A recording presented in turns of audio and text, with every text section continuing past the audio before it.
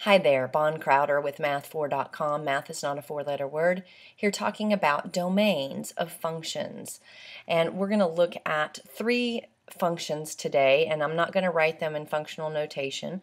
Instead, I'm just going to write them with y equals 3 over x is our first one, and my first error. How fun is that? So I have y equals 3 over x, and the concern in this particular video is things in the denominator that might result in zeros. So you'll notice here if x equals 0, I've got a problem. So I've got like a caution or whatever you want to note it. Bad, this is not good. So you would say anything would go into this function except 0. So we can say all reals except 0. We could also write x is not equal to 0. We could do functional notation all x such that x is not equal to 0. You can get a little fancier and do all x such that x is a real number, depending on how comfortable you are with notation, and x is not equal to 0.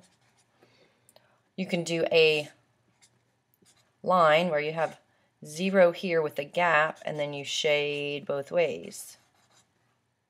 So there you have the domain of the function y equals 3 over x is everything except x equals 0. So this is where the problem is. Okay, so we're back with another function. I'm going to use y equals 3 over x plus 2 as the other function to consider what the domain is, where it has a problem, and then we can look at writing out how to denote that. So if you'll notice here, the thing that we want to be concerned about is where this denominator equals 0. So you can tell that negative 2 is going to be a problem. So we can say, oh, if x is negative 2, we have an issue. Well, what if you can't see that right off? What if this is a little bit more involved? So how do you arrive at x equals negative 2? Well, you set the denominator equal to 0 because that's where the problems will be. So you don't set it equal to 0 because you want it 0. You set it equal to 0 because you don't want it equal, so you need to know what's going to make it be 0. So you say x plus 2 equals 0, and then you solve. And again, this is a very simplistic one, but if once you get into a little bit more complex, then doing it this way, you'll see, okay, well let's sit down and do this the longer way. So x equals negative 2. Now remember, this is not the answer to the problem. This is where the problem doesn't work. So we're actually looking for places that make the problem not valid. So x equals negative 2 is the bad part. So we would write this: domain is all reals except x equals negative 2. Or we can write all x such that x is not equal to negative 2, and so on. So I'm going to scooch over to another screen and do another one. Okay, so now we have a little bit more complex situation.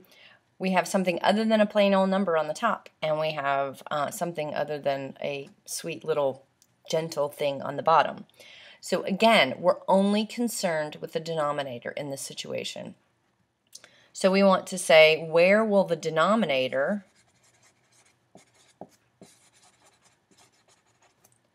equal to 0, because that's the problem.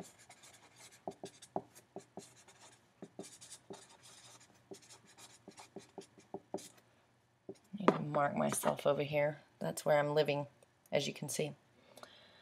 Where's the denominator equal to 0? So we set the denominator equal to 0, and it's important to note to your students that this is not a trick. This is not, oh, we solved the problem by setting the denominator equal to 0. No, we're analyzing the denominator because the problems will happen there. So analyze the denominator by setting it equal to 0. I specifically designed this problem to be easily factorable. Let me cheat over here. This is x plus 1 and x minus 3. If it's not, I'm in trouble. So then we use the, I think it's called the 0 factor rule. Basically, multiply two things to get 0, and one of them darn well better be 0. Or you're in some other number system where, you know, you're allowed to divide by 0. That's a whole nother thing. So we have x is -1 and x is +3. Again, this is not a solution to a problem. What this is it tells you where the bad places are, where to stay away from, where the function is not valid or undefined, as we would say. So we can say all reals except x equals -1 and x equals 3. We could also say the set of all x such that x is not equal to -1 and x is not equal to 3. Draw it on a number line. Here's 0. Here's -1. Here's 3. Put you gaps there. And then shade and so on. And so that's how to find the domain specifically when we're dealing with the denominator. Of course, the other domain issue is going to be negative numbers in roots, and positive roots specifically, not negative roots. There's no issue there. So, and I will do another video on that, and you'll see it on YouTube or on this same blog post.